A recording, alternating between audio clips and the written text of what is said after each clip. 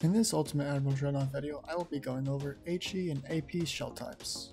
Armor-piercing rounds work well against ships with a lot of armor, while high-explosive shells work better against ships that are lightly armored. There are 6 types of high-explosive shells, as well as 6 types of armor-piercing shells.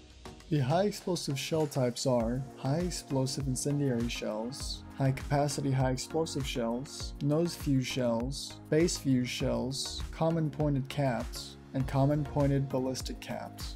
The AP shell types are semi-armor piercing shells, semi-armor piercing ballistic cap shells, armor piercing shells, armor piercing cap shells, armor piercing ballistic cap shells, and improved armor piercing ballistic cap shells. Leave a comment below if you want to see me talk about something else in Dreadnoughts. Also